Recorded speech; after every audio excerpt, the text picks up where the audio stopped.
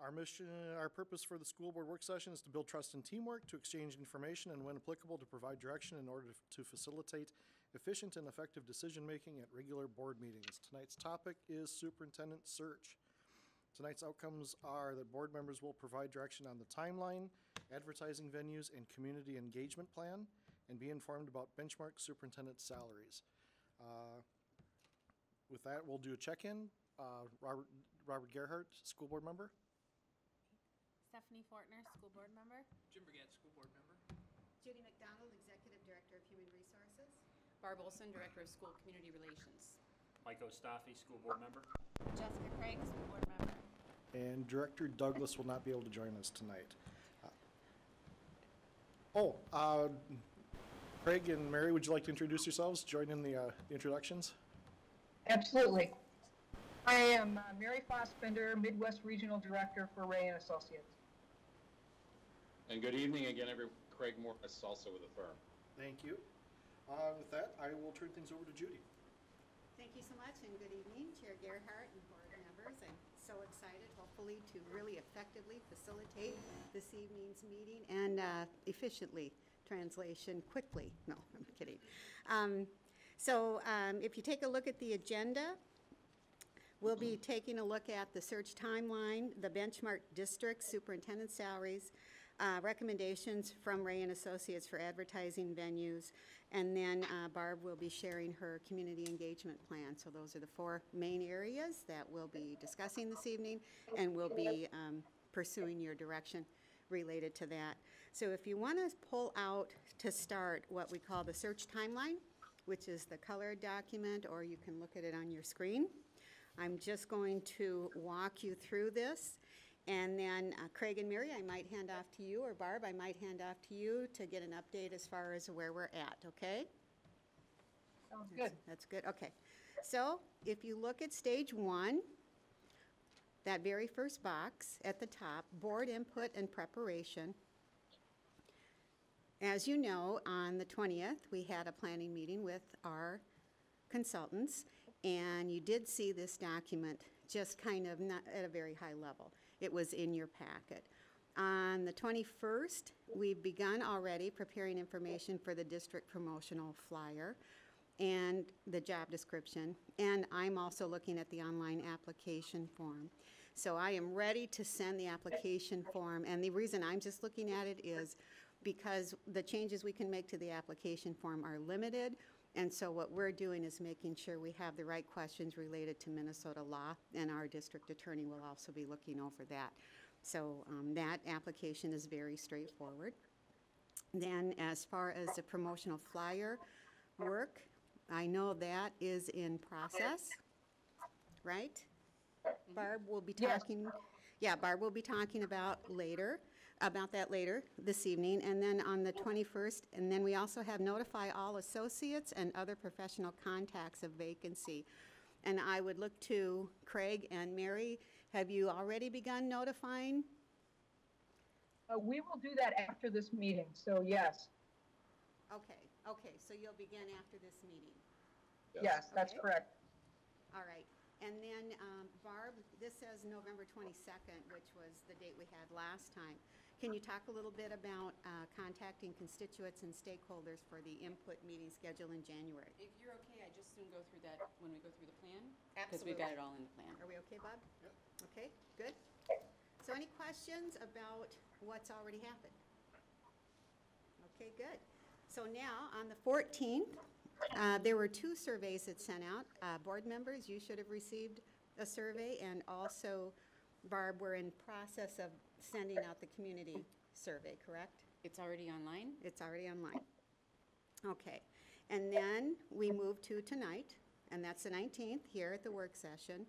And we're here tonight to basically redefine or continue to define our search process. We still have multiple decisions we need to make, but we've also chopped it up so that we're making them just in time as we learn more about the candidates and those kinds of things. So as we walk through, I think you'll understand better what we're looking at. So then I'm down to January 16th to the 17th. Those are the community engagement meetings. They're actually different dates, but we'll go through those in the plan. Those are different dates, so Yep. Those will be now modified, okay. And then on January 25th is basically the deadline for Ray and Associates to receive all of the stakeholder input and information. Then we use that information to create the promotional flyer. And that draft is due for board members to review on the January 30th work session. So that promotional flyer is basically our announcement. That's the welcome and please submit your application. And so at the 30th work session, what the board will work on at that work session is to agree to that superintendent profile so that we can push out the posting. You'll reach consensus on the salary range, and Ray and Associates will talk to you more about that. And you're also going to reach consensus on what will the actual face-to-face interview process look like. Ray and Associates does the screening, but the board needs to actually conduct the interviews and those kinds of things. And so you'll need to agree on what that experience will be for the candidates. So at the next work session then, on the 30th, once we're done tonight, we'll finalize the announcement, we'll reach agreement on the salary range, and then basically the next day you're going to post. Okay? Questions about that? I have a couple of clarifications. Mary and Craig, the promotional flyer that is the flyer that has the superintendent profile, I'm believing that you'll work with our staff to develop the district descriptive information. You create the profile, but there's some information about the school district itself that also goes on that flyer, right? It's an opportunity for the district to celebrate successes, and usually the front page of the flyer is just that. It may even contain some copy of schools or students if you have permission to use them. And then it can include things about academic achievement, your strategic plan document, if that's apropos. And then the back page is not only the profile, but how a candidate would go through the process of applying and what the deadlines are and the salary range. So who from your team would work with me on the front side? Kathy would. Okay. And I'd also like to share that I sent you the communication engagement plan that has the dates for the community meetings. So maybe after this meeting, you can review that and update the dates in here for those dates. Yeah, we could do that together at some other juncture in the next couple of days. Yeah, okay. Certainly. Okay, so that will be, so we get into the end of January, and at the end of that work session, we pretty much will have completed stage 2 of the process. And you see we have 5 stages. So moving into stage 3, this is where the, basically the position is posted, and we take a look at, Ray actually is screening applicants as they come. People are posting for the positions and applying for the positions. And then the absolute deadline is March 4th. So during that time, Ray is looking at the applicants, and even I believe you're conducting, Mary or Craig, you're actually initiating the screening process from the get-go as they come in, correct? That's correct. Okay, and so between January 31st and March 4th, we just are kind of waiting and excited to see who applies for our superintendent position. Any questions about that? We're good? Okay, moving on to stage 4. March 19th, we listed that as a potential work session. Up on January 30th, we will have already agreed to what the interview process will look like. And so on the 19th, we'll either decide it will be a combination work session and then individual board member work. And what needs to be done on that date is to review initial Skype interviews that Ray and Associates conducts. You're looking at around 12 to 15 candidates. You would view their initial interviews. And then those top candidates, then you would determine which of those top candidates you would select to come for the first round of the in-person interviews. And so because we have to talk about rights to privacy on the part of the applicant and those kinds of things, for now we've listed it as a potential work session because we're just not sure what we need to maintain private and what can be public. So I think the discussion on January 30th is going to clarify that for us, and we'll make sure that our district attorney is here at the work session so that we can be really, really clear on what we can do. Craig or Mary, do you want to add anything? Yeah, yeah, if I could add something to that. That meeting is typically quite long, depending on what format you're able to do, with your legal team and have it be viable. But we present the candidates that we've screened out, and that number can range from anywhere from 10 to 15. And you'll see all their paperwork, and you'll also be able to see the video responses they have to the 3 questions that each of them have been asked. And so we have individual board members make their own decisions about who they feel are the top candidates. And we do that through a forced choice matrix. And then out of that meeting, you would end up with your round 1 candidates. And typically that's about 6 or 7 people. So that would take you into the next stage that I assume Judy's going to go through with, or I can continue however you want to do it.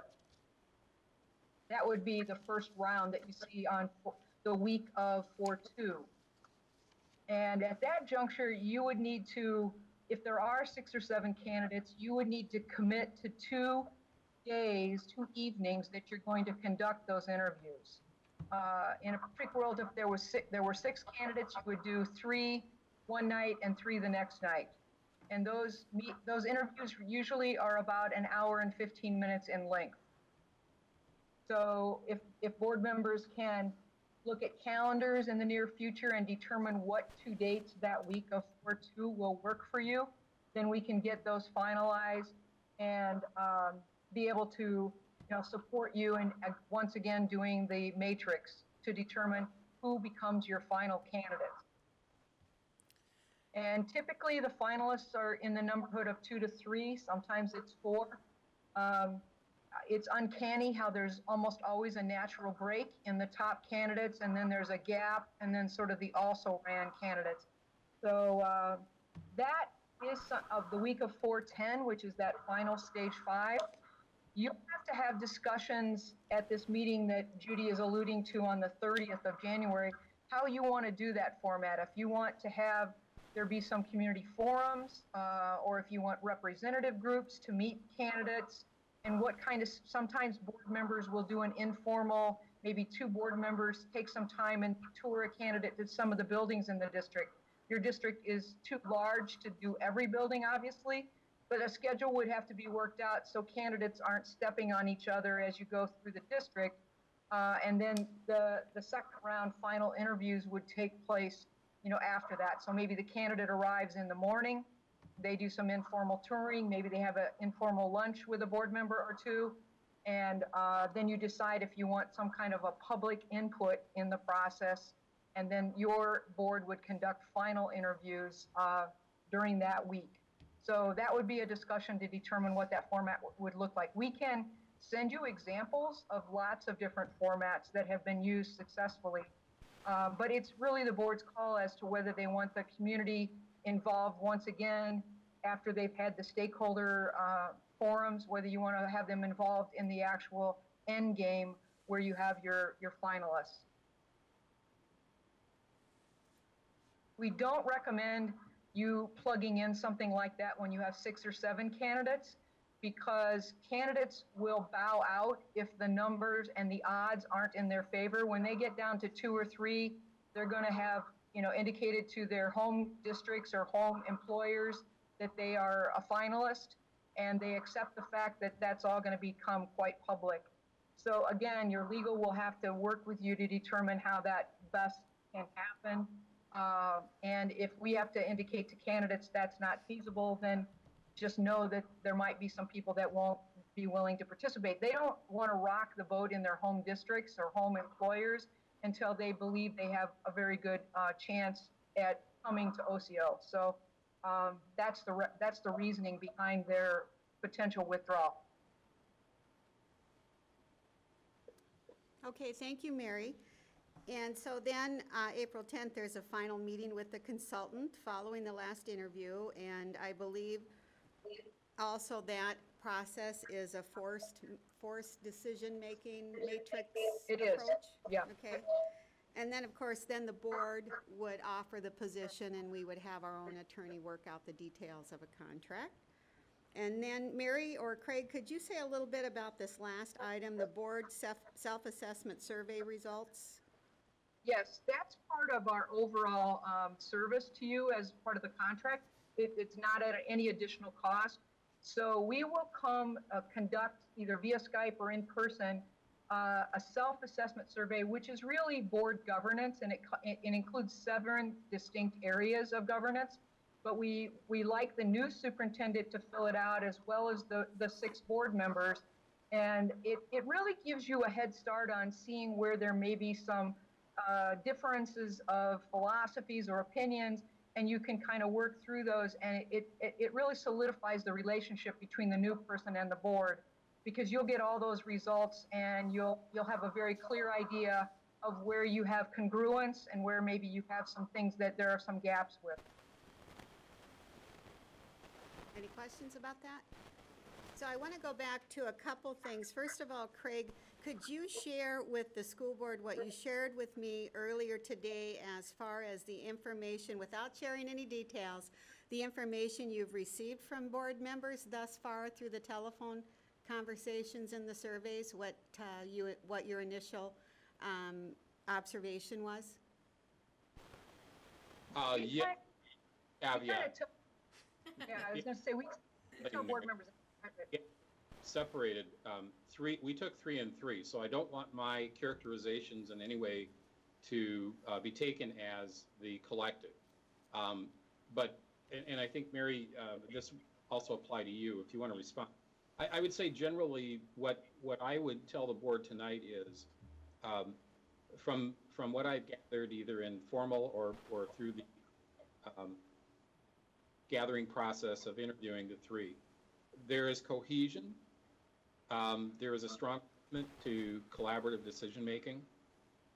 There is a recognition that there may be some philosophic differences, but that the board is intent on trying to make the best decision that it can and to reflect positively, representing the entire district. Those are the characterizations I would share tonight.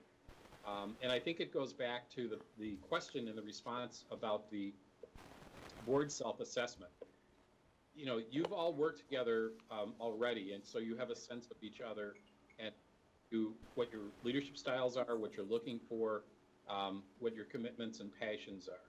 I think this process, though, you will also learn things about each other and about this district, both through the screening and the interviewing process of assessing candidates, but also the point that Mary made earlier. It's really a new starting point when you bring another person on board, in this case, the new superintendent.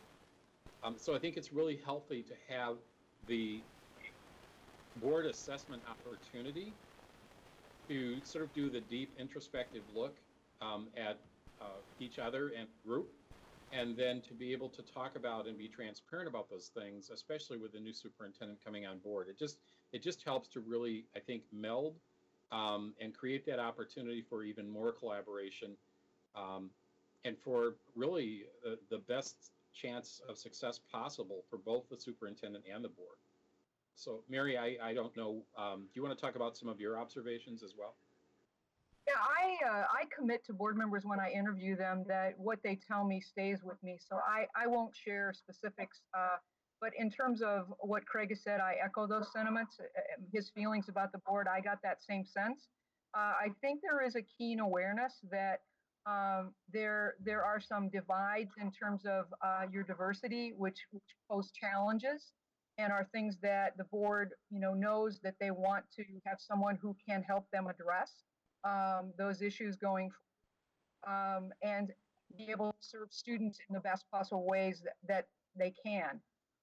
So overall, I think I see this board as the people that I interviewed as very positive, as very passionate about what they are doing as board members, and realizing how important this decision is in selecting the new leader. Okay.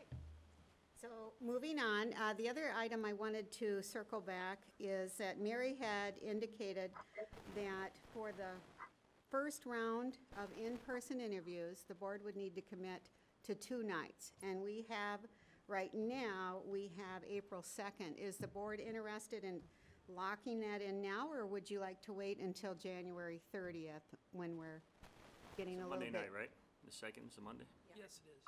And just to clarify, that's the week of April 2nd. So it could be any 2 nights that week. That is the first day back from spring break, in case anyone is coming back from Cancun late on a Sunday night. Are you? No, I'm not. Just saying. That's I guess my only question is, I think, Mary, you had stated that every interview is 1 hour and 15 minutes long. We could have 3, possibly 4, depending on if we have 6 to 7 candidates. correct. Okay. So, I don't A lot know. of boards will start those interviews between 5 and 5:30, and the district will provide them some different types of foods that they can, come and go with in terms of when there's a break between interviews. If they want to get up and stretch their legs, we usually try to put about a 15-minute break in between each interview. So starting them at that time, you're still, theoretically, you would be done by, 9:30, 10 o'clock. I vote we start at 5. Are we coming up against a board meeting on the 3rd? It's not Not on my Not schedule. on mine. Okay, I would be okay with Monday and Tuesday, the 2nd and the 3rd. Good with that? I'm good with that too. Me too. It's fine. Okay. And then I would second Stephanie's idea of starting at 5. I would be okay with that if everyone else was. Works for me. Anybody else? At this point, we'll say yes. Oh, okay. I know what my new employer will say, but Oh, we Ah. did a good I'll just job. pre-block it. I don't know yet. Oh, Not yet. Oh, Mike, what, Yeah, 5 or 5:30, I'm fine. okay? Second or third. All right, so we will lock in 2 interview sessions, what we'll call work sessions, on Monday, April 2nd, and Tuesday, April 3rd, both beginning at 5 o'clock. And we anticipate 3 to 4 candidates that we'll be interviewing each night, so plan for a nice long evening on both nights. So we'll say 5 to 10, would that work? Is that good? I'm seeing heads nod. All right, Yep. okay. I mean, maybe I have something on my calendar, but I do show a board meeting on the 3rd, but there's a bunch on there. Yeah, this may be an old invite. Okay. Okay, so we'll make sure all of that gets posted, and we'll make sure, I'm anticipating you also want to make sure we have it in the boardroom, and, Yep. okay, Be public? Are those public? yes. Okay, any other questions or comments, board members, about your walkthrough on the timeline? I have some questions regarding the community engagement meetings. So we've put out some links, we've told parents, we put something on the website. Have we reached out to the city councils of our major cities to get something on their website, to speak in front of them between the 2nd and the 9th, when most of them have their first meetings of the year, in order to get on TV and, with their constituents and talk about that? Not yet, but when I go through the communication plan, that would be a great time to talk about what are you thinking of that I may not have thought of yet. Yeah, so most of the meetings are on the 2nd, 8th, and 9th of January, prior to our stakeholder meetings on the 16th or 17th.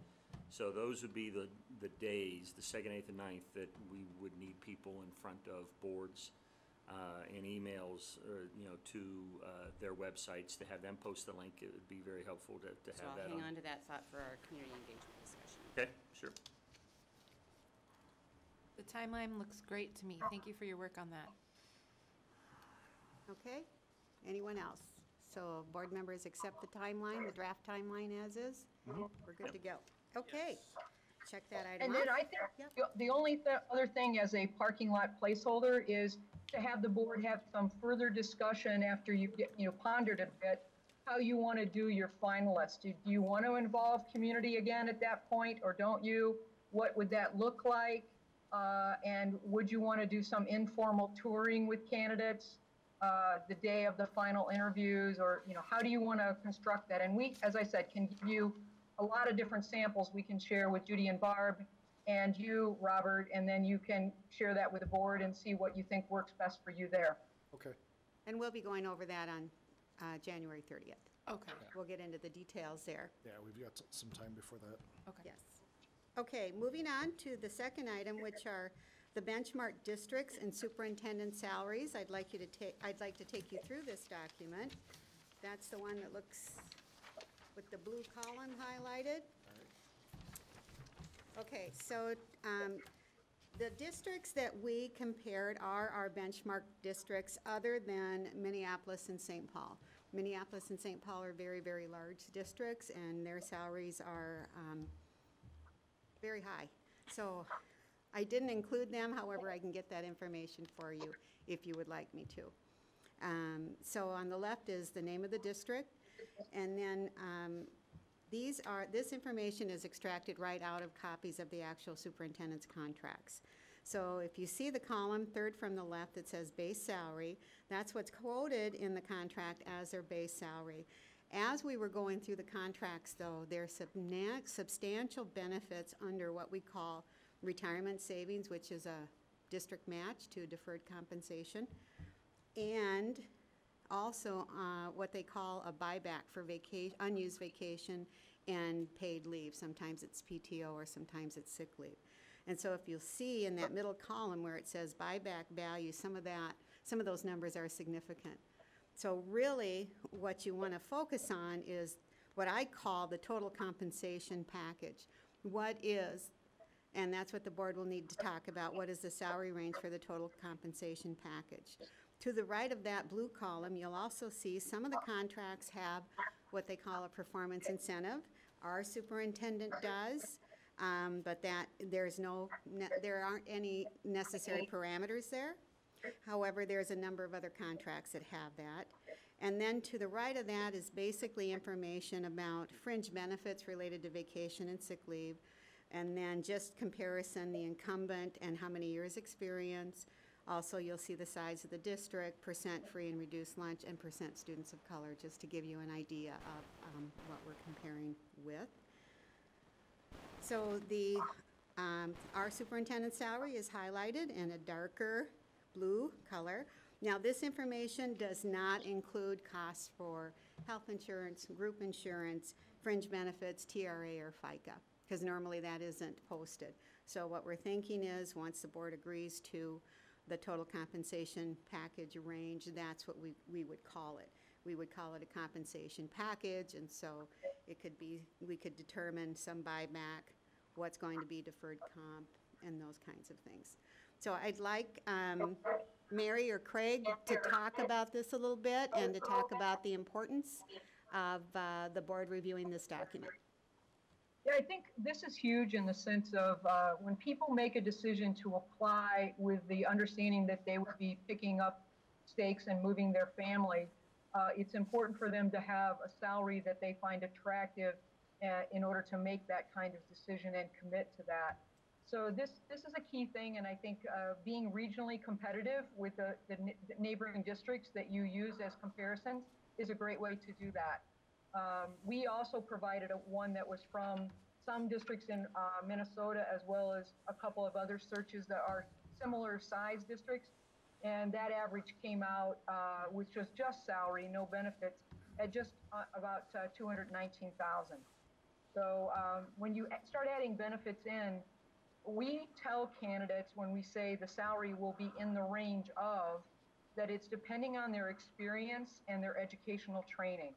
So if you have someone that fits the bill and you've selected that maybe has never been a sitting superintendent, they may actually be slightly lower than whatever that range is as posted, and you could slide it slightly higher than that. So the board needs to be thinking about what that number is and then have in their mind, we are not going to exceed X with regard to somebody who's, you know, a fabulous candidate, and you certainly don't want to lose that candidate, but you also obviously have to answer to your stakeholders. Any questions about that? So basically, this kind of works like you've all been in negotiations, right? And so at the 30th meeting, we'll need you to agree to parameters, just like you do with any kind of employment contract. And as long as we bring in the contract within parameters, that should not impact your decision-making as to whether or not you will vote for the candidate. Because you're voting twice. You'll vote for which candidate we make the offer to at a work session, and then, of course, at a normal board meeting, you'll vote on the contract itself. And naturally, best case scenario is that we have a unanimous vote. That's what we all want to work toward. So we certainly don't want any concerns about the compensation range to impact that potential. Questions, comments about that? Judy, Yes. Craig, and Mary, I'm trying to be really good here tonight to make sure that we modulate everyone's time. I think that there's also a tendency to want to focus on the salary range, which I think then may cause us to focus only on the initial offering. I think it's also to keep in mind that while you're looking at the attraction of a candidate, this also plays out in the ability to retain good candidates. And what I mean by that is to be thinking about the range and or the total compensation package such that it isn't just about bringing someone on board, but also the ability to retain that person, especially in light of the very competitive environment that we're seeing. And so I just offer that as some additional thought as you're thinking about range. Again, being mindful of your constituents and certainly budget constraints and being realistic with all of your constituents. But to look at the range, not just in terms of the initial, but also the longer term view of being able to retain a great performer and to incentivize someone to do great work for you. And I think it's worth mentioning that we rarely see initial contracts that are less than 3 years. So again, that's the board making a commitment to a person, the person making that same commitment to you as a district.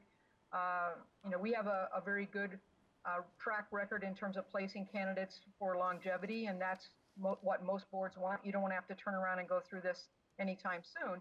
So I think you should just, you know, recognize that typically you'd be making an offer for a contract that would cover 3 fiscal years. So Mary or Craig, either of you can answer this. So is it the board's expectation, or can the board expect that you'll be coming to the work session on January 30th with a recommended salary range? Well, we typically have worked with boards where we provide a range and now you have provided an additional range, and then the board is the one who determines based on those figures and what you know to be sort of your parameters there, where you determine that. We do not typically impose that on a client. We give them information and we let them, you know, look at the market and determine what they feel that should be. Okay, so if it's all right with board members, I'll work with Bob to figure out a way to facilitate that conversation January 30th. Is that okay? All right, any other questions or comments about the salary information? We're good? Nope. Okay. Mary, Craig, you're still good? Yeah, we're good. All right, so the next document is called the advertising venues. And so that's the document that has all the lists of the websites. On the top of the document are those that begins with AASA Job Bulletin all the way down to school leadership.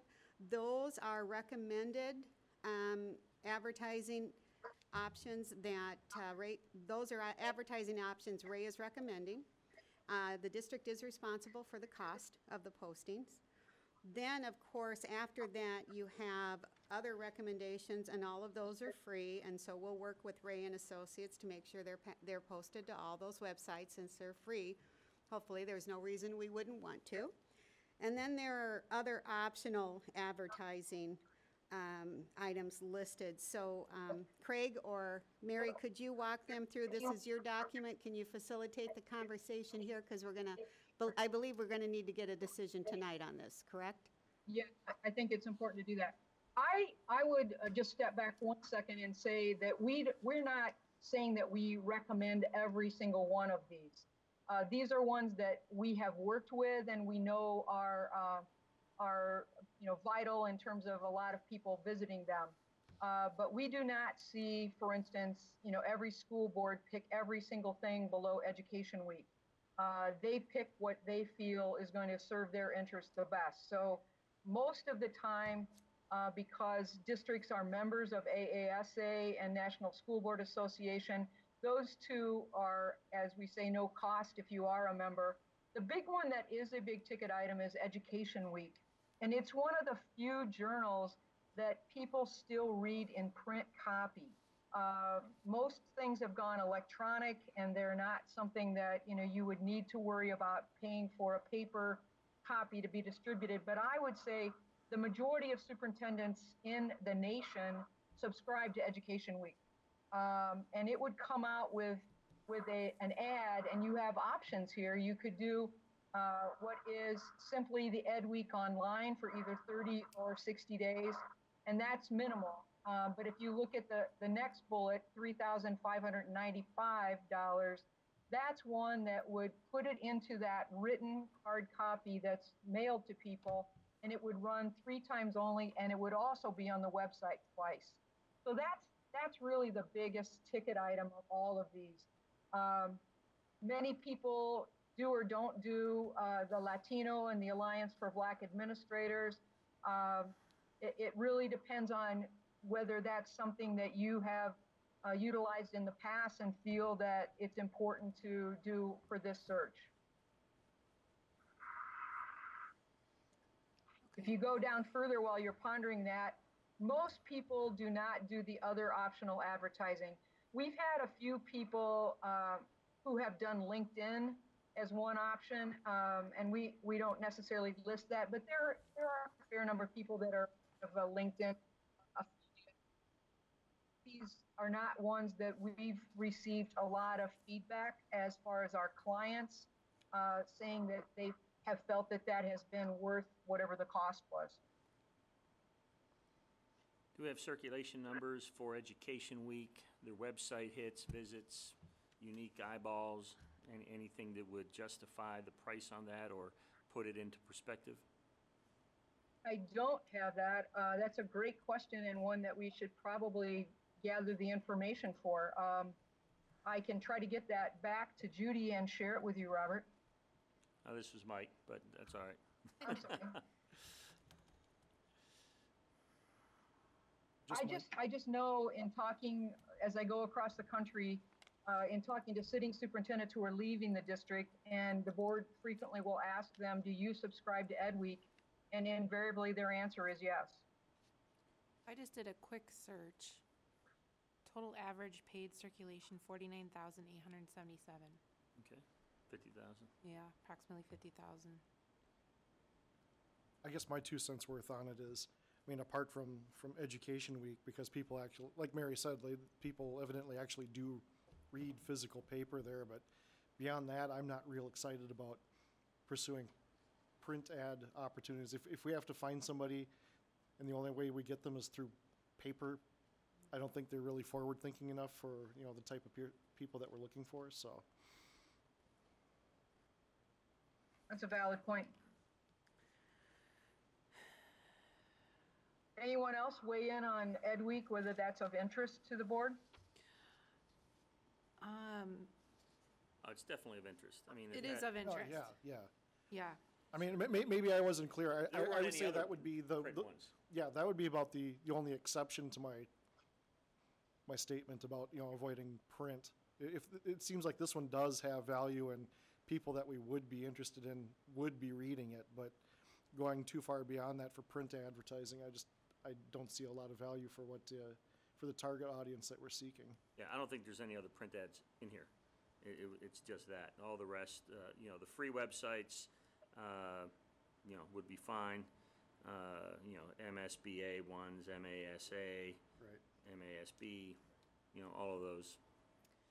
I guess the question I have about it is, so we're printing a promotional flyer on the 31st of January, and this says that it would run twice. I guess, will it be able to run, maybe I'm not reading it right, so it says it would run 3 times in print and twice on the website.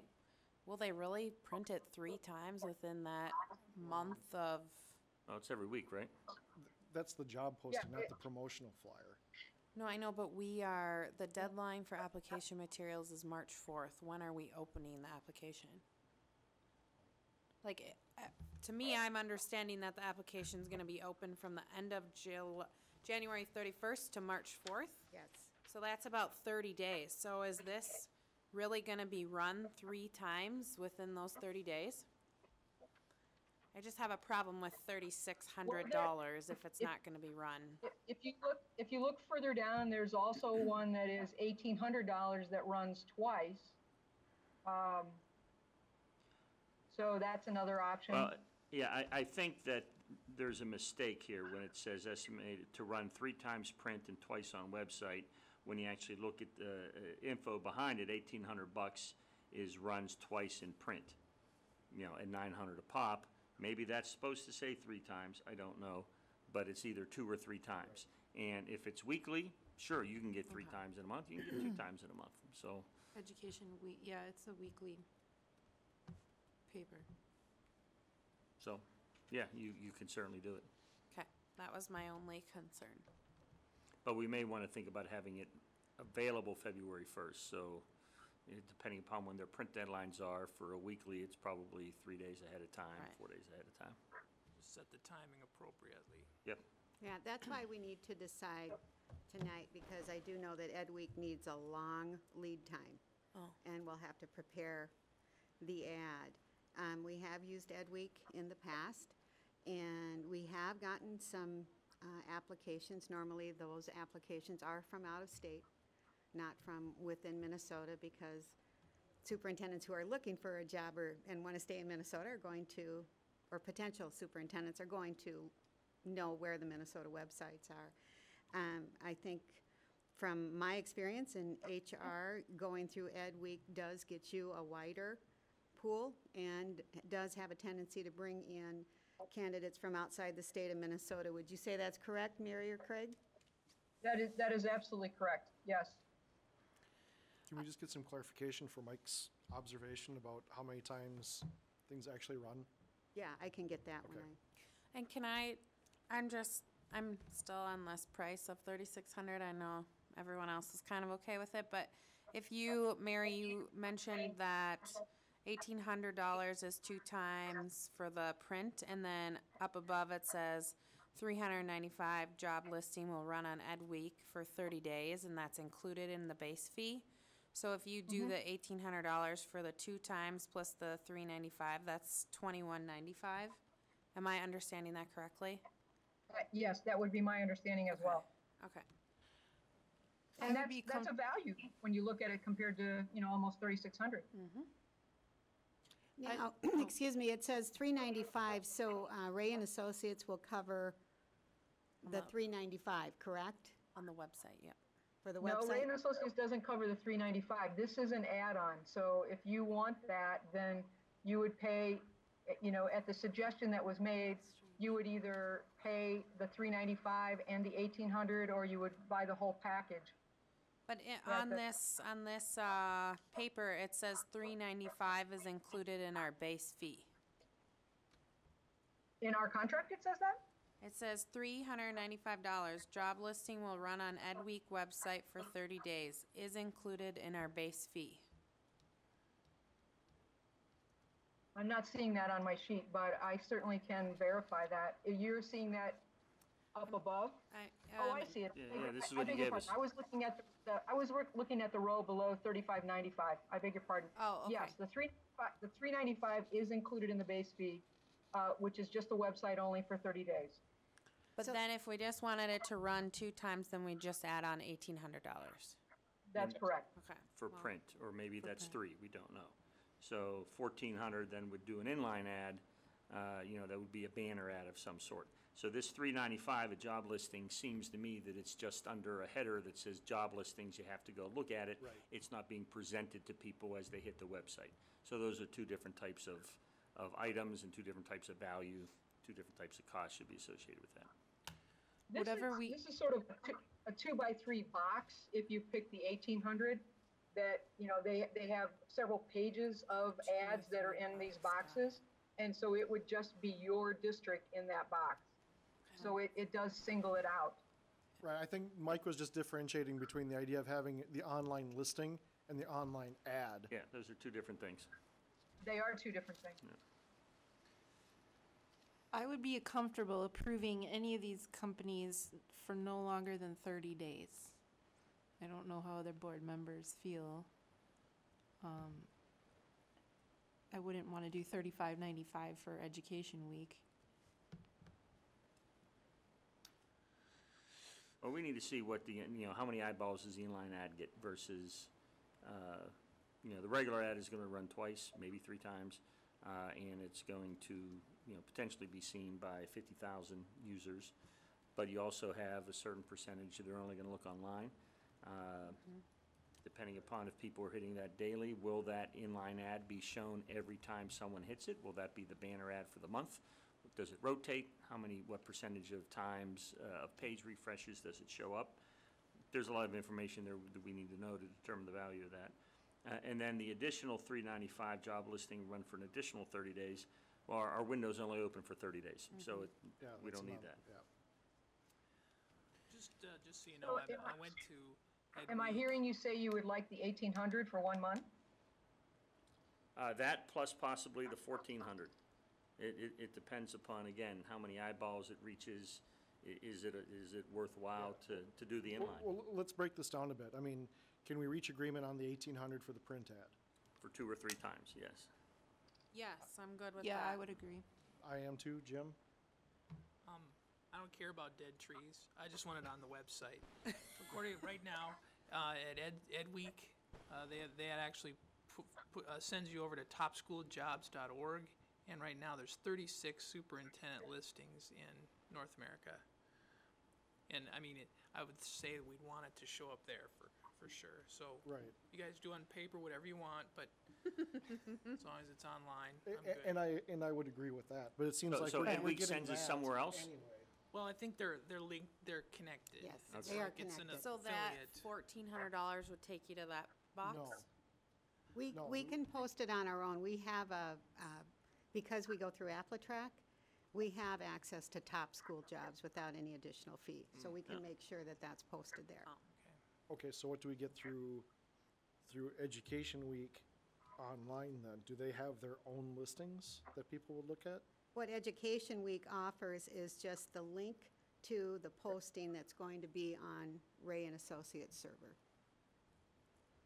And if I may, without muddying the mud, that's really the general philosophy of any of this. It is the intentionality around making persons aware, but then driving the behavior to go to our website.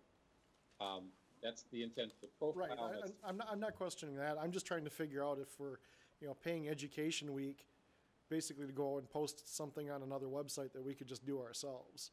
I'm trying to figure out what the value add that If there's a Education third Week is party. bringing. You're Sure. saying? Oh, and it's to get it in front of the users on Education Week.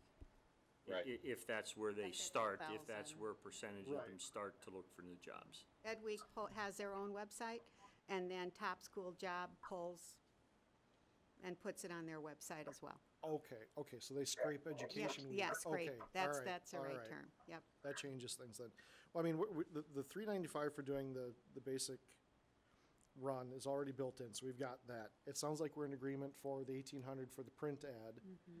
The remaining question would be the 1,400 for the inline ad in addition to the listings, and we just don't have a lot of information on what that is. I mean, when they say it runs twice, I don't know what that means. Is that, 2 presentations? Is that 2 week-long sessions? Is that X Yeah. number of impressions until Is it a it's fixed used up? banner ad? Is it a fixed ad somewhere on the homepage? So yeah, we need to find that out. I've done a lot of internet advertising work, and this is not really telling me anything about what the value is. Well, the difference, as I know of it, and having subscribed to it, would be the 1,400 is not going to have its own separate box. It's just going to be a listing of openings, and your district would be listed among those as a single line. And the other one is going to have, it's a limitation of how many words, but in that box, you can structure it so that you indicate what the opening is, where it is, and the salary range, and then where they go to apply. So at this juncture, I would approve the 1,800 and leave it at that, personally. I'm in agreement with Jessica. I think we need to keep it open for the 1,400 to see what additional benefit that provides. And again, we don't have that information enough to make it, but I wouldn't preclude saying no. Yeah, it seems like something that we could add on later. Yeah. So do you want Mary, something Craig, like is there any reason we couldn't make that call later on? Maybe we aren't getting enough hits initially. We want to stir the pot a little bit by putting in the ads, the online ads for the 1,400? Well, it depends on when you learn of that, because there is a lag time in getting it into their system. And you certainly want it well in advance of your deadline. Right. Well, the inline ad, the 1,400 is like the least attractive ad. The 1,800 is a square box that's fully dedicated to Osseo. So The 1,800 is the in print, not Right. Okay, online. the 1,800. they're both in print. No, the 1,400 is a Online. display ad. It's not a listing. The listing is $395. The display ad is 1,400. We don't know where it's That's- displayed. That's not what she's I saying. know, I don't think she's correct, because this says a display ad, Yeah. and it runs twice. Again, is that 2 weeks? It's obviously not twice, it's for probably 2 one-week periods. Right. But where? Is it on the homepage? Is it a banner? It doesn't say it. I'd say we approve for both, but pull back if we had to. Well, we need more information on the display. We need more information on the 1,400 because I'm not sure, But but we're definitely, not so, that but big in the we're grand good, scheme. we're good for the 1,800, so we can move on from that topic at least. Okay. So to summarize, 395, we will post on Ed Week's website for the 395. Plus, right now, we have authority to spend 1,800 for the 2x3 job listing in print for the 30 days. And then Ray and Associates, can you provide me with some additional information related to the inline ad? And I think, Mike, you're interested in what it looks like, where it's displayed, and you said something about hits on the website. What kind of information would you like there? Yeah, I mean, what's their sales package to show that it's worth that amount? Where's it gonna display? How frequently? What's the refresh rate? What percentage of eyeballs are gonna see it? Everybody sells their online ads a little bit differently, so it's kind of hard to set parameters for what we want them to tell us. It's just, they need to tell us what they're offering for the 1,400, and then we'll have to decipher it. So Mary and Craig, can you get that information to me? I made a note of that and to get back to you with that information ASAP. Okay. I would also approve the AASA at 410 for 30 days. I'm sorry. I don't know if I'm jumping ahead. No, Which we one? have to talk about it. AASA for 30 days. Yeah, it doesn't make any sense to go longer than that. Obviously, all the free sites, Right. And then what, those 4 other and then those ones? 4 kind of hanging out there. Does it make sense, though, to go longer, just so that people have a little time to think about it before the actual application period opens? We'd start them sooner? Start them a little sooner? I don't know, what do you think about that? Well, You are we mean held for to this AASA one? Well, just in general, if we've got this 30-day window or whatever to actually apply, I don't like wake up in the morning and say, I'm gonna apply for a job tomorrow. Or today, you might think, oh, this thing popped up in Osseo, and I've got an opportunity. Let me think about it, and then pull the trigger. We're open in March, correct? Well, a lot of these No, are. it's open only throughout 4:30 February. though. February. So, you know,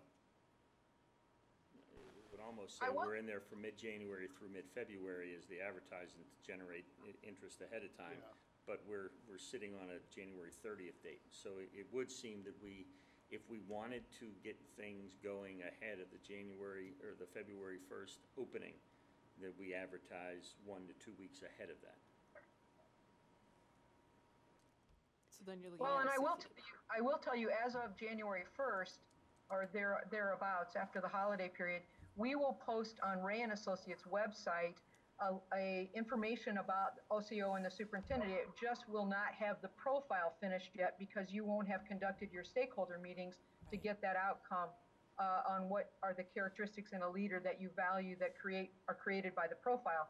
But it will certainly have notice that this is an opening and that Ray is doing that search, and it'll say more information to follow or something to that effect. So I agree with you. I think, there are sort of two seasons in the search business. There's a fall season, and then there's after the holiday season. And, I think people make time over the holidays to give things like this consideration. So I think it's a good move to get it in before the February if you can. Craig or Mary, I'm assuming that the posting that you put on your website that you're trying to drive all the traffic back to, would have things like the deadlines and all that prominently displayed. So if you have somebody that goes in there, they wake up one morning, they browse the ads, not really serious about it, but, oh, Osseo's got something, they look at it and go, oh, okay, here's the deadline. I'm professional enough where if I'm serious about this, I should probably make up my mind before this deadline that I've already been told about rather than having to be prodded through ads. Is And there? during the search season, we get about 3,500 hits a month on our website. So, it's heavily trafficked. Okay. Can we, on the, all the free ones, I mean, is there any way we can list on those at that earlier time? As soon as we Yeah, I can. think you can list on those at any time. You just won't have the flyer, but you still have the listing as an opening. I think that's great. Okay. Okay. Are we bound, I know public employees are usually bound by legal parameters of when you can publicly list an opening and then when it closes. Are we in any way bound legally? This is a separate contract, Okay. and that's where that's coming up, is that there are parameters in some of our collective bargaining agreements Okay. related to the timeline posting. One experience I have had is individuals who see a posting, they want to click in to see it right away, right? So if we're advertising something, it would generally be in a different venue if we're going to do that in advance of the actual posting. Okay, so, and I believe, Barb, you're going to talk about a promotional flyer that we'll be distributing? Do you For wanna- community meetings. For community meetings. But we also create, or can work with Ray and Associates to create a promotional flyer that we send out to all of the school districts in the state of Minnesota and others, if you have an interest in that, that basically announces it, and then on the announcement, we can include, and we can put that on our website too, the dates that the posting opens. Does that meet your interest there? That makes sense. Yeah. Okay, so I think we'll also work on a promotional announcement flyer, and we'll get that back A to you lot for of review. districts, the communications department in a lot of districts will actually create a page on your website that is superintendent search. And, we already people know then that they go to that, and there's a lot of information, and it's helpful to your constituents too, because you give continual updates in terms of the progression of the process. Yeah, we already have that. Okay. So we'll create that, and hopefully that'll meet your interest of getting out, because a promotional flyer won't have to have the salary range, not necessarily the job description, a little bit about Osseo. So Barb and I, are you okay with that? Sure. I'm offering on your behalf and not asking you. Barb's just been volunteered. Yeah. Okay. So then that would eliminate the need for a 60-day subscription or whatever. I think, I agree. Right? Yep, If we I did a agree. promotional flyer. So then we need to decide on those other four? No, no need to go very specific when we have the broadest range in the country, so. So skip those four, go with the top two, and then all the free sites. Sounds good to me. Well, wouldn't it be worthwhile doing the National Alliance of Black School Educators and the Association of Latino Administrators and Superintendents? Just make sure we cover our bases. Well, aren't they all subsets of Education Week where we're advertising? No, I'm saying, would a superintendent of color only read that one little item, or would they be reading Education Week? Probably both. Okay, so, why spend an extra $1,000 on a very narrow compared to getting the biggest bang for the buck for our advertising reach? It's $400. $250 plus $150. You just did those two. Like 700, but, No, he's just saying the top two. oh. As part of our recruitment and retention plan, we do intentionally advertise on diverse websites because it also sends a message on behalf of the school I mean, are district. we already doing it on those websites? Have we found value in those websites? Yes, we have. Okay, well then, But not, Should've brought that up. not at this level. okay. But It also shows we're we being do. intentional and that we're welcoming and open. And it's only $400.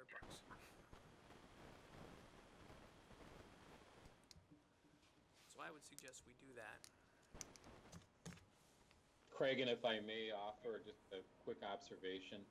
I heard you talk about part of your commitment, obviously, to diversity and inclusion. I think it sends a message to those who may be candidates in the field, and while, yes, they may be looking at some of the other broader, more traditional or contemporary sites, I think there is a subset, especially for those administrators of color, that probably do look at those publications as well as other members of the public. And so I think it's about intent, as well as, getting the best ROI. So do you cast a wider net? Yes. To what extent as a percentage of your available dollars, and what additional members of the community might that impact?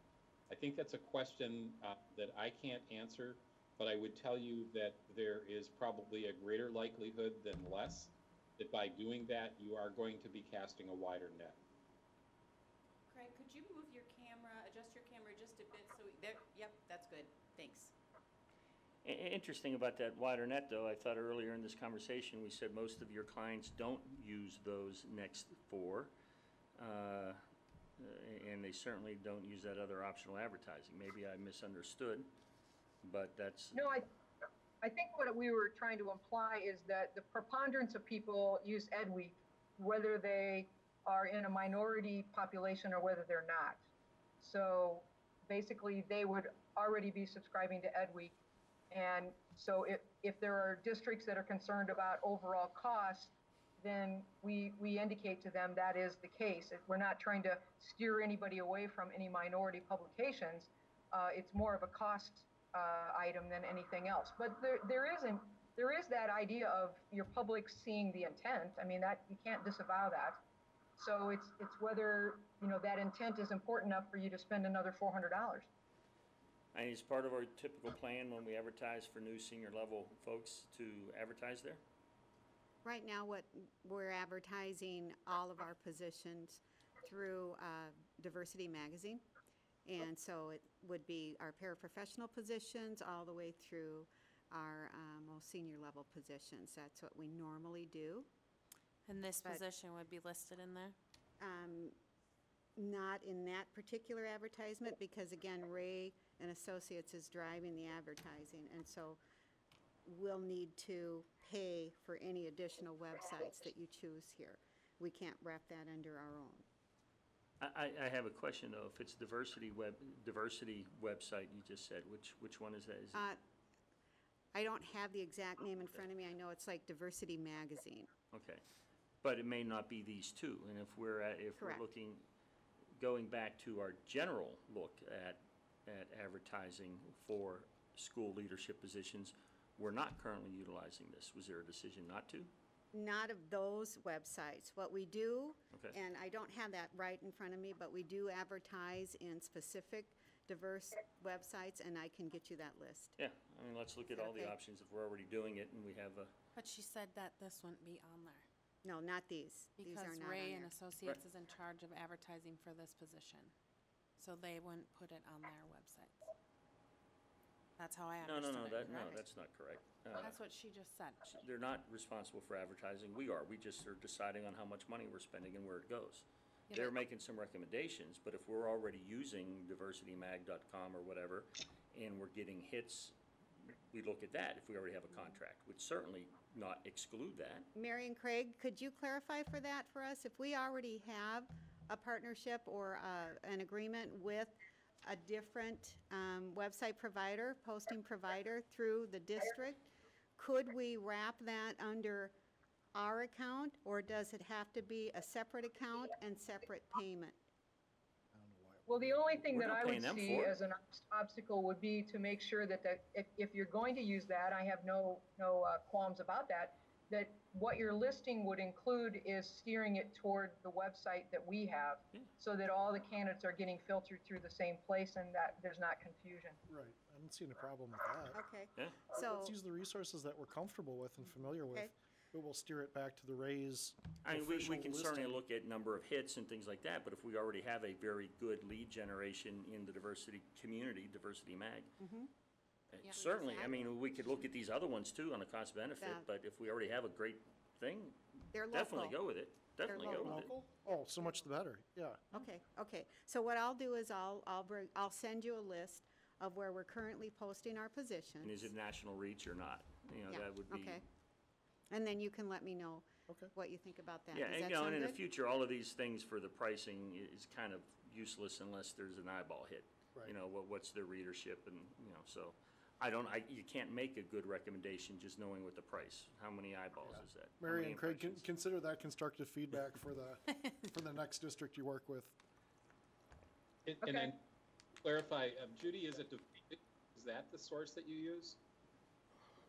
You cut out for a second. Yeah, Judy, is it diverse issues? Is that the? that No, you it's, use? it's called Diversity Magazine. Okay, all right, thank you. We do have other websites that we go to specifically, and we also have some local publications that we'll advertise on, and as long as I can just make sure that the link is to your website, I think we should, as the board has said, we should use our normal modes of communications related to that. And we so- may want to add that to our repertoire too. Jim, does that meet your needs? Yes. Okay. Is it Diversity Inc. or Diversity Magazine? Because Diversity Magazine based out of Canada. Oh. Well, it's And Diversity Inc. seems to be more Diversity- focused on corporate. Business. Diversity Minnesota Business Magazine. So that's just Minnesota. So is Yeah. that education specific, Judy, or is that a broader net? It's a broader. Yeah, Okay. but I'll get you the entire list, so that you can take a look at it of where we normally post. I'll send Perfect. that via email, and then you guys can just share with me what your perspective is, and I'll talk with Bob. I mean, one of the other advantages too is if this is something that Judy's used to working with, Yeah. every one of these sites has their own way of submitting things Yeah. and Yeah. paying for things. If we've got the relationship there and we've posted for other things, it should make the job a little bit easier. Yeah. So- Although But if it these isn't two- national, we should consider the other ones. Right, because these Okay. two do say National Alliance Black School Educators, and the other's Association of Latino Administrators and Superintendents, so it seems pretty focused for $400, national and yet focused, so. Well, you know what, now that if that's what it is, if it's national, Jim, then I'm sold on both of them. Okay. I mean, I'd have a hard time believing that you're not getting enough eyeballs if this is a national organization, national publication. So how are we leaving that? I'm a little confused. That's how we work. We're gonna go with we're gonna go with NABC, we're gonna go with Alice, and we're going to look at our own current Minnesota Diversity Business Magazine. Okay, so we Okay, are going with AASA, sorry, maybe you want to recap. AASA For 30 days. for 30 days. Yep. The 1,800 for Education Week, the $395 for that, for the website for Education Week, the NABSE, and the ALAS, Yes. and then all the free ones. Yeah. And then And the one, what and Judy- then the diversity sites that we have on our end. But not ASA at the top? Yep. Yes, Yes, for we the are. 30 days. Okay, gotcha. All right, I'm on the same page. Thank you. Okay. It's good. Takes us a while to get there. Interesting, the two job openings currently on Ed Week for Minnesota are not listed in ALAS currently. I didn't see them on NASB either, but that could be an opportunity. Okay, so before I bring this to closure, then, Bob, you summarized what I had. And the other optional advertising, we are members of the American Association of School Personnel Administrators, so I will, since we're members, I believe that will be free, so I will okay. pursue that. What about the others? I'm not interested in the others, I guess, at this point, I don't know. The Well, other I'm ones I just- don't, Oh. If we already have an existing membership or whatever. Yeah, NAS, the ladders, MSBA, MASB.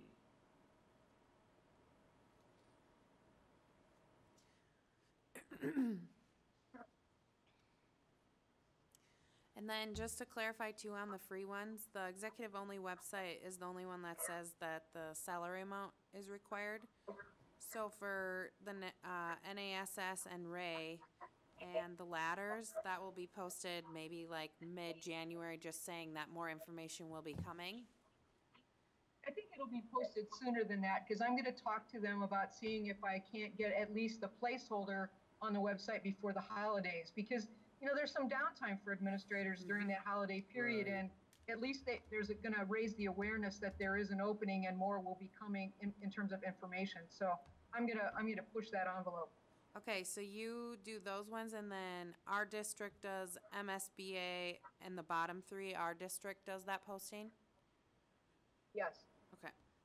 So Judy, can you put those on by? Mhm. Okay. All right. Perfect. Okay, so I think we have agreement on advertising, and I'm going to reduce my facilitation count by 20 minutes due to inability Oh, of the duly board. noted. Whoa! Duly noted. Thank you, Chair Gerhard. Okay. Judy, could you, when you send this list out, can you just kind of, I know you took notes, will you just type up like a summary of everything we just Absolutely. I agreed will. upon? Thank Yeah. you. Okay, so we're through the advertising, and now I'm going to turn it over to Barb Olson for the Community Engagement Plan. All right, board members, as we look at the draft communications community engagement plan I sent you, I want you to know that I ran a skeleton version of this plan by Chair Gerhard a few weeks ago, because it was critical that we get an idea of agreement around the two communication goals, because those drive everything. So with his approval of the two goals, I fleshed out the plan further and have actually already started implementing it. So what I'd like to do tonight is talk you through the big ideas of the plan, take note of any suggestions you have, and determine if any board members would be willing to serve in specific roles at the community meetings and possibly other events. So I'd like to start with the goals. You'll see on that plan that there are two goals. There's a goal around community engagement, which is to produce input that the board finds sufficient to inform its search for a new superintendent. You'll also see a goal around stakeholder awareness, both of the search itself and where to find more information. The plan is designed to achieve those two goals within the available timeframe. And the timeframe for the community engagement goal is essentially December and January, leading up to the development of the superintendent profile by Ray and Associates at the end of January. And the timeframe for the stakeholder awareness goal is longer, because that would run up until the new superintendent is actually hired in early April. So with any communication plan, you know that we use multiple communication channels over multiple occasions in multiple languages within the available timeframe. So for example, in this plan, you'll see face-to-face, both meetings, both large group and small group, an online survey, automated messaging, social media, print, local media, and even the Osseo electronic billboard. We believe that in any communication plan, by using multiple tools over time, you increase the likelihood that you'll achieve your goals of engagement and awareness in this case.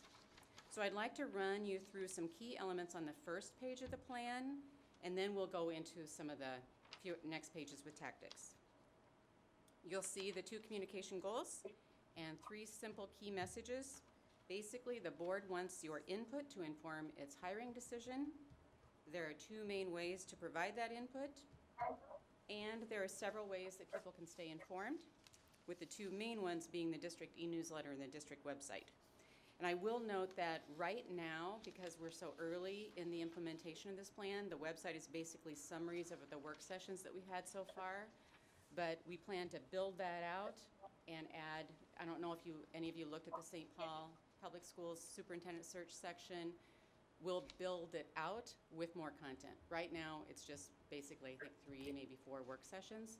So after tonight, pending your direction on this communication plan, we'll start building that out. Okay. So you'll see that we've identified 5 key audiences, and as you know, there's overlap between them, but distinguishing them as separate audiences just helps us target our communications. And then on the remaining pages, you'll see some examples of tactics and timeline under each goal, under the 2 goals. So you'll note that this copy of the plan is relatively high level. I am keeping a very detailed, essentially working document because it changes every single day as I add events and connections. So some of the dates on this plan are already changed.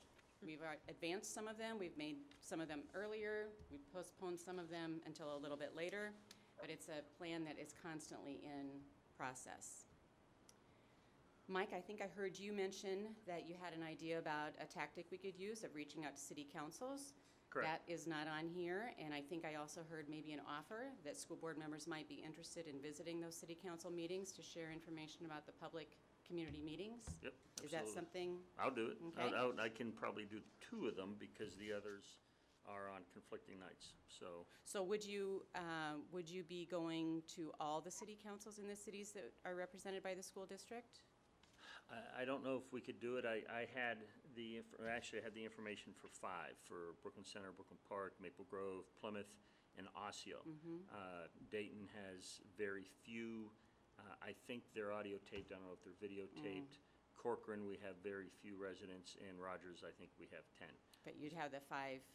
The 5 big Major ones, and ones. if we could get to the other 3, not disparaging them, but they're very small compared to the others, we can reach them through other means. But the 5 major cities with the greatest population of students would be the way to do it. Okay, so I'm going to make a request for board member involvement in another area too. So how about if we hang on to that thought, because that's one area where we need people to volunteer. And I just didn't get to the other 3 websites yet to get their dates. Okay. So.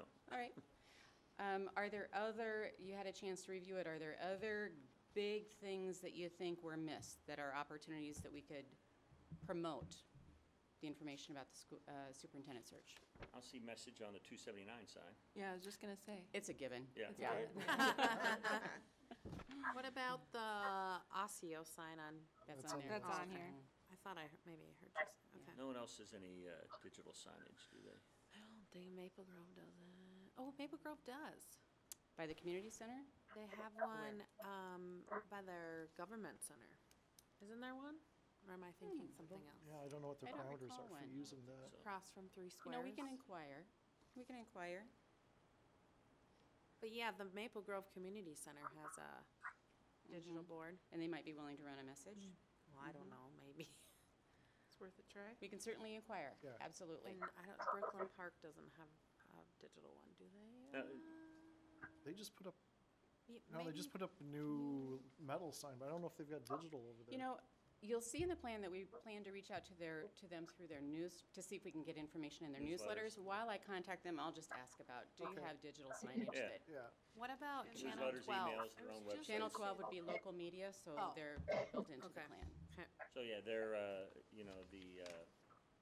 Brooklyn Park, Brooklyn Center website, somebody says city newsletters, but get something on their website, get something on their, they all tweet, they all post on Facebook and everything else, so. Barb, this is very comprehensive, thank you. Well, if you have questions, this is, like I said, it's a relatively high-level view.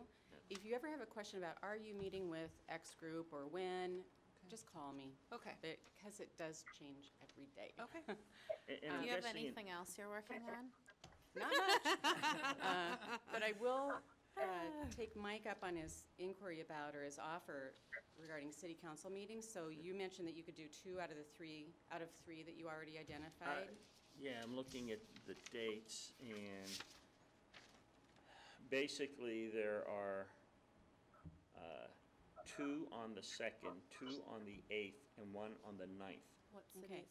So we have the 2nd being Maple Grove and Brooklyn Park, the 8th being Brooklyn Center and Osseo, and the 9th being Plymouth. And Second again, of I Jan- didn't get to the other 3 yet. 2nd of January, but we have already scheduled a work session on the 2nd. So January? Not of January. Oh, you're right. My apologies. What'd you say the 8th was? Plymouth and Brooklyn Center? Yeah, Brooklyn Center and Plymouth are both on the 8th. When, did you say Oh, Osseo? I think you said Os- Osseo was. I'm coming. sorry, Osseo and Brooklyn Center on the 8th. The 2nd is Maple Grove and Brooklyn Park, and the 9th is Plymouth. And again, I didn't get to Corcoran, Dayton, and Rogers. 9th of January is our organizational meeting and a work session. And that's at 6, right? Yes. And that'll be a short one? Well, it's We a had work session. Depends on the work negotiations. session. Oh, we got that or afterwards. Work session or something right after it, yeah. Yeah, the Plymouth meeting, we could have, we could have someone else go as a proxy, but it's at 7 o'clock in Plymouth. Well, I wonder if this would work for you. If, let's talk about board member interest in working or serving at the community meetings. And then maybe what I can do is gather some additional information about the city council meetings and see if a person is available to go in person, great. If not, what other opportunities are there? Newsletters, outdoor sign, anything else? Would that work for you, to gather some information? Yep. Okay. And if we can't get to Dayton, several of us know the mayor of Dayton. He can speak on our behalf at the next meeting.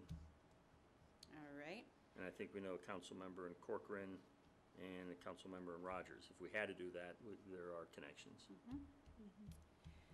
Then I'd like to draw your attention to the community meetings at each of our comprehensive high schools, and those are listed on page 2 of the communication plan. They're also described in the draft promotional flyer, which you have in color, and you'll note that it's labeled draft because we would like to roll this out as soon as possible, but I wanted to make sure that you see it tonight before we do so. If you'll remember the Reimagine Minnesota event from last spring, we see these community meetings in much the same way. So there's small group conversation around 4 key questions in this case, and they would all complete the 30 quality survey before they leave. So there would be table conversations led by facilitators. I'm lining up student volunteers who are trained in facilitation skills to do that, and then individuals just sitting at the table, just like they did for Reimagine Minnesota, would also just opt in and serve to facilitate at their table.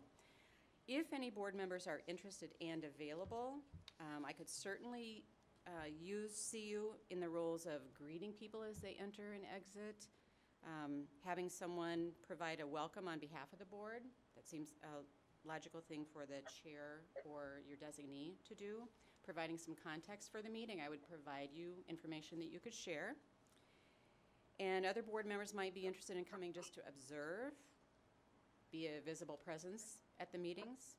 You see the dates are January 10th at Park Center, the 18th at Maple Grove Senior High, and the 24th at Osseo Senior High. You'll also note that we are, just like with Reimagine Minnesota, we're offering childcare if people reserve. We are not proposing to provide a meal, however. So I'm wondering if there's any interest by board members in serving in any of those roles at those community meetings.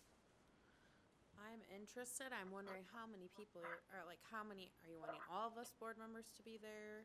Are you wanting 3 of us, 2 of us? How many are you wanting of us? Because you're not serving an official function, you're not meeting to discuss business, it's really up to board members about if you're interested in attending.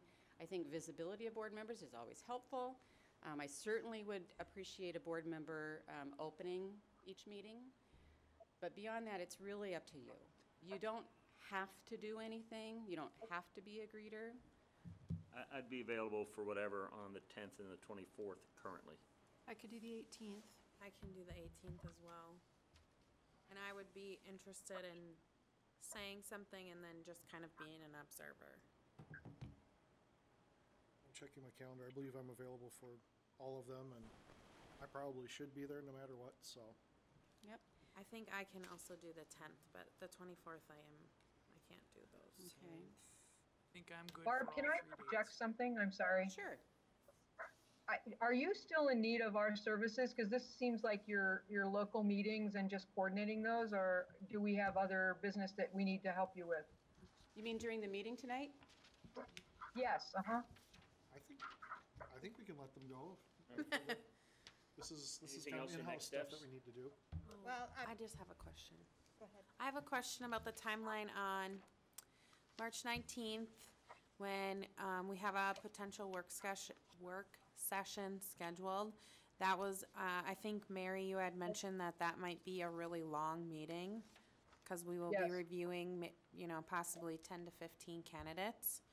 So, long as in, how long? About 3.5 or 4 hours my typically. Okay. So, Thank you. that might be something us board members want to decide on a time for that meeting. 'Cause that's a long, and I know it's spring break around there, so. Yeah. Again, we're not sure if, because viewing those interviews are going to be, they're going to be recorded interviews, correct, Mary? They are. Yeah. Yes, So- there's a video link that you observe them on. Oh, okay. So we're kind of looking at a potential for you to, on your own time, come in and observe, do it offline, Okay. outside of a work session. That's That why would be we said great if we could do potential. that. Yeah, Okay. Or break it up into a couple different sessions instead of a 4-hour. yes. So we don't That would be all have great. to be together to do that one? Right, that's what we're working toward. Okay. That's why we said it's a potential work session, Okay. because we think it'd be better in that particular case, and we have to get our attorney's opinion too, naturally related to data privacy and your availability. Other than Thank that, you I for think- that clarification. So, If that works for the attorney, that there's a great benefit in terms of maintaining your candidate pool and doing it that way, having a work session and board members come in on their own time and observe the videos and read through all the paperwork. Okay. So the only thing I'll share before we decide if we need anything more from you tonight is that Mary and Craig, I have a meeting scheduled with business leaders in our community on January 25th. So I know the survey closes that morning. I'm just letting you know, giving you a heads up. I will be giving you feedback from that group that same day. So I'll need you to be able to receive it and incorporate it into whatever you're doing with the feedback based on the closure of the survey. That'd be great. We appreciate that. So Mary and Craig, is there anything else you would like to, you need clarification of, or anything else you'd like to say before we let you sign off for the evening? No, I'm really impressed with your commitment and the enthusiasm we have. This is, as you know, it's a critically important position, and I can tell you're very invested in it, and that's more than half the battle for us. So we appreciate your time and your enthusiasm and your willingness to work together with us.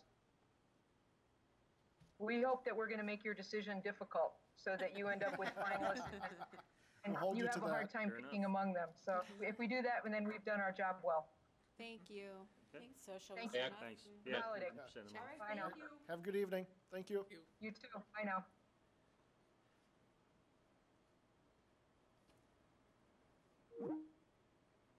Oh, technology is crazy.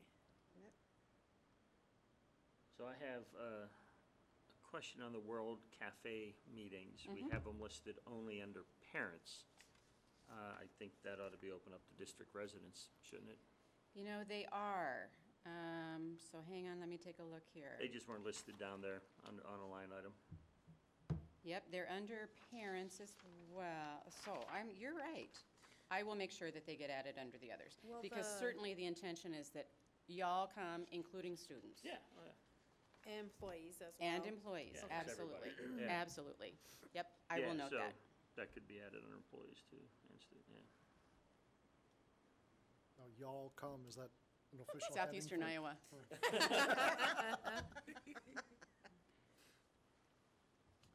Any other suggestions or questions about what you see there?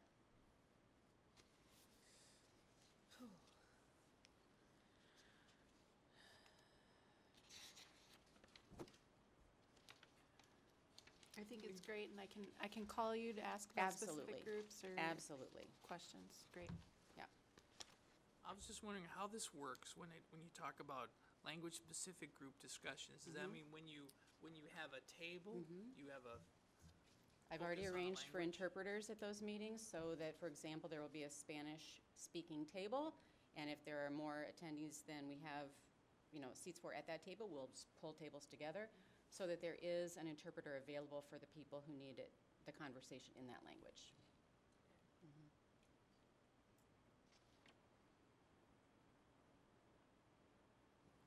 So any other questions or comments about the communication plan, other than fabulous work, Barb? Yeah, Very thank good. you. Good work. Call me if you have any And I questions. did notice it matches our branding. Yes, that is true. Very nice, and that's kind of what our promotional flyer will look like, too, when Yep. we So I'll make just that. note, on this one, so the purpose of this flyer is really to promote the community meetings, but also raise awareness about the search process overall.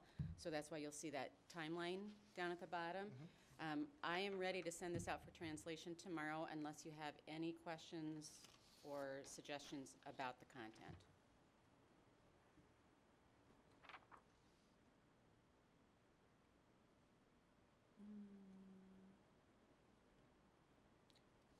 I do not. I was just wondering about the boxes here in this calendar. Should those all be grayed out if, the online survey closes? Oh, so it's the gray areas where it's active. That's correct. Yep, That's it's actually usually inverted it's from what actually I kind of a normally see. green. It's a green, okay. Yeah, it's the printer quality that makes it look gray. So, yeah, these are when things are active, when the activity is actually taking place. Now that you mention it, I was kind of thinking It's a that too, little as the gray made it confusing. look like nothing was happening. It looked I'll work with empty. our graphic designer on that. Yeah, Or flip it Looks the other like way, or the put little rooms check aren't marks in available. it. I thought I Yeah. was just being picky. I Yeah. will work with our graphic designer on that. That's a good comment. Barb, could Yes. you maybe, I know it's highlighted in yellow, but maybe a box around this, your input will help identify something. So that- emphasize that. Yeah. Sure.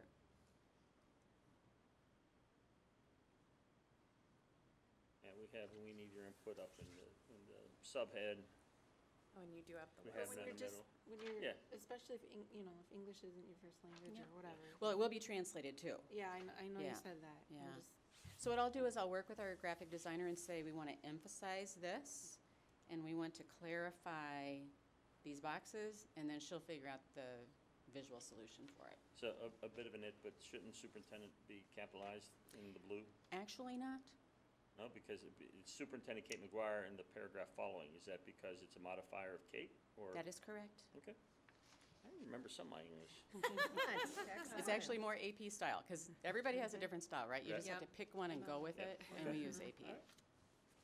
personally, I didn't know there were styles, so I learned something Oh, yeah. new. There right Didn't there. you have to write a paper Yeah, for your right? masters? Of course I did. Oh. But everybody uses. I'm it understanding that we'll continue to implement.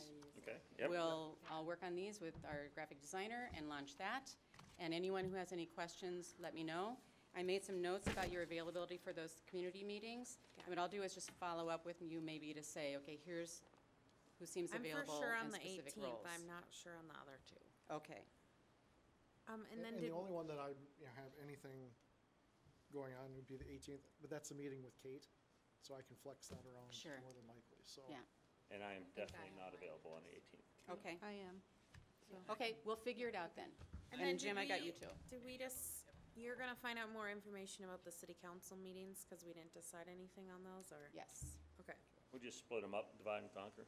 Yeah, and those that you can, there may be other ways to still reach without being physically present, so. Okay. Yeah, I mean, contacts there can make an announcement during the meeting Yeah, just send a letter to the council, to please read it. please read. Yeah. Okay, As long thank as you. we've got a good excuse, like we can't come to your meeting because we're doing our own meeting. Yeah. Okay, so in preparation for our work session on January 30th, be thinking about that salary range, right? And where you're gonna land with that. I'll be bringing back some additional information related to advertising. We will lock in April 2nd and 3rd for round 1 interviews. And then also, prior to January 30th, you'll wanna be thinking about what should the experience be for the first round group when we're looking between 6 to 7 candidates, and then the finalists, right? So the first round, you've been in stakeholder interviews or those kinds of things, I believe many of you have. And then also, we're probably interested in getting some writing samples, those kinds of things. And then when we get to the finalists, then we need to talk about things like, are we touring the district, meeting multiple groups, community groups, those kinds of things. What kind of experience do we want our finalists to have? And so I think Ray and Associates was going to give us some ideas, and we'll share that with you at that night. But if you have any ideas or suggestions, any experiences you've had, because we certainly want to put on our best show. Because they're interviewing us as well, right? So I think we have everything we need for this evening, unless board members have any additional questions or comments that you want to make before I pass it on to Chair Gerhardt. Going once, going twice? All right, Very I good, guess and- it's back to, Very good information. yep, Very, very laid out. and a lot more yet to come, so. All right, well, I guess that brings us to adjournment. Thanks, everybody.